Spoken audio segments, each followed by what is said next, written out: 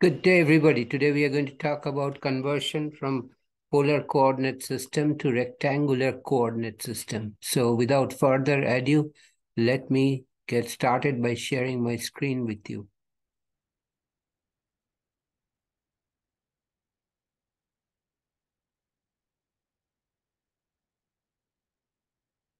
Okay.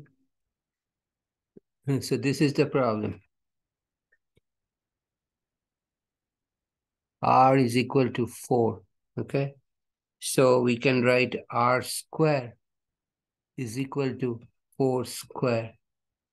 And therefore R square times cosine squared theta plus sine squared theta is equal to 4 cosine squared theta plus sine squared theta. Okay. So sine squared theta. So that is equal to R squared cosine squared theta plus R squared sine squared theta is equal to, it should be 4 square, right? 4 square, not 4 square. Or x square. So this will be x square plus y square is equal to 4 square is equal to 16. So this is the equation. So we have equation of a circle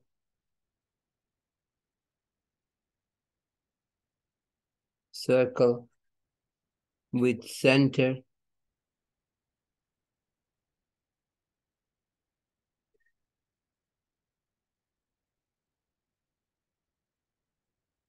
with center 0, 0, that is the origin, and radius equal to 4. So radius is equal to 4. So hence from when we transform from polar coordinate to rectangular coordinate, it becomes x square plus y square equal to 4 square equal to 16, which is the equation of a circle with center 0, 0 and radius 4. I'll stop here today. If you have any question, you can always write me a comment and I'll get back to you as soon as possible. And if you have not yet subscribed to my channel, please subscribe by hitting the red subscribe button at the bottom right corner. I'll come back next time with another interesting problem. Take care. Have a nice day. See you.